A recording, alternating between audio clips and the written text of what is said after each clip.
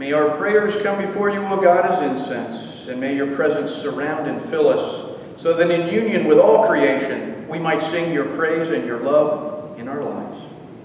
Amen.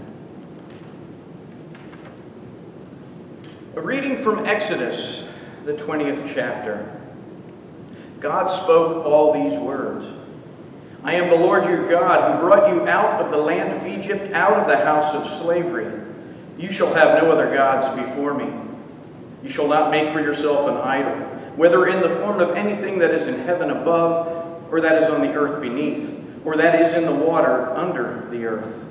You shall not bow down to them or worship them, for I am the Lord your God, am a jealous God, punishing children for the iniquity of parents, to the third and fourth generation of those who reject me, but showing steadfast love to the thousandth generation of those who love me and keep my commandments. You shall not make wrongful use of the name of the Lord your God, for the Lord will not acquit anyone who misuses his name. Remember the Sabbath day and keep it holy. 6 days you shall labor and do all your work, but the seventh day is a Sabbath to the Lord your God. You shall not do any work, you, your son or your daughter, your male or your female slave, your livestock, or the alien resident in your towns. For in 6 days the Lord made heaven and earth, the sea, and all that is in them, but rested the seventh day. Therefore the Lord blessed the Sabbath day and consecrated it. Honor your father and your mother, so that your days may be long in the land that the Lord your God is giving you.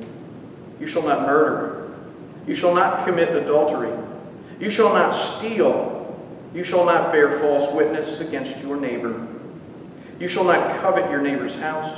You shall not covet your neighbor's wife, or male or female slave, or ox or donkey, or anything that belongs to your neighbor. Here ends the reading. Our second reading is from 1 Corinthians, the 1st chapter. The message about the cross is foolishness to those who are perishing, but to us who are being saved it is the power of God. For it is written, I will destroy the wisdom of the wise, and the discernment of the discerning I will thwart. Where is the one who is wise? Where is the scribe? Where is the debater of this age? Has not God made foolish the wisdom of the world? For since in the wisdom of God the world did not know God through wisdom, God decided through the foolishness of our proclamation to save those who believe.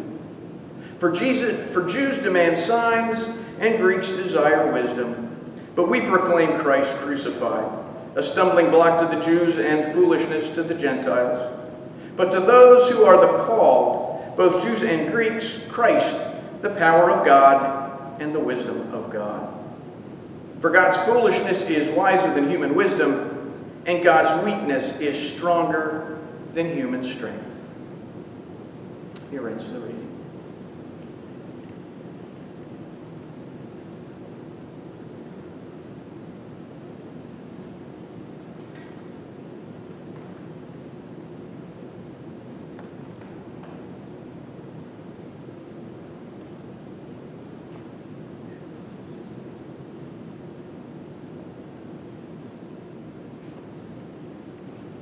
The light shines in the darkness, and the darkness has not overcome it.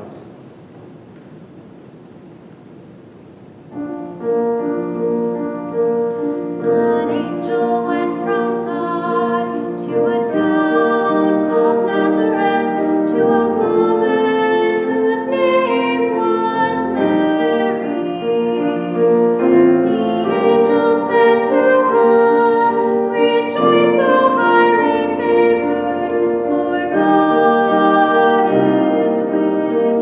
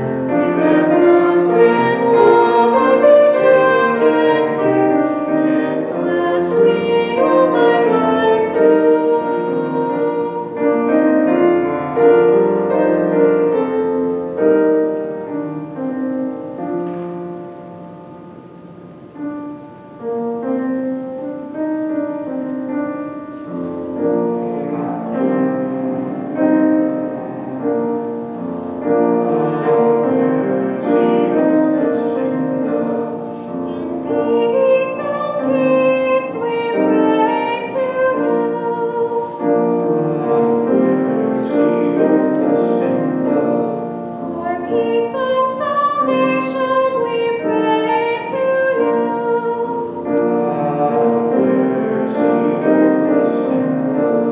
For peace between nations, for peace between peoples.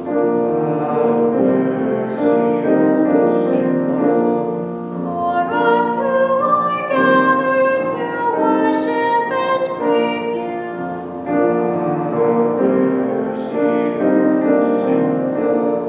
For all of your servants who live out your gospel.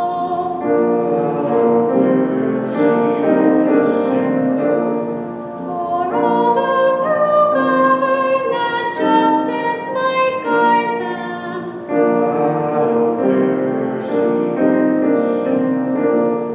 For all those who labor in service to others.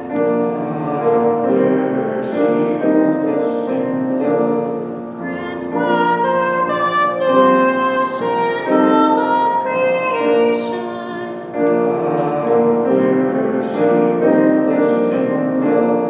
Keep watch on our loved ones and keep us from danger.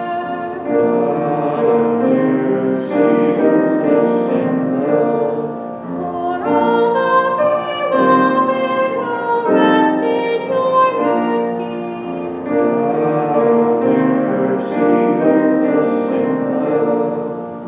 Help us, comfort us all of our days. Keep our souls gracious God.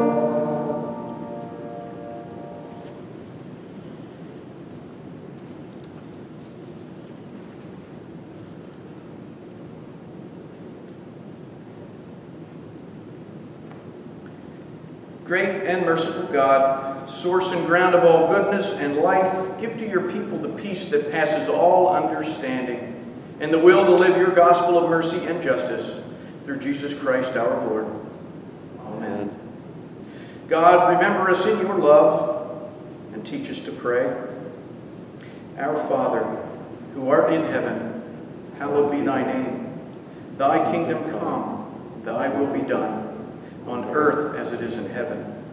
Give us this day our daily bread, and forgive us our trespasses, as we forgive those who trespass against us. And lead us not into temptation, but deliver us from evil.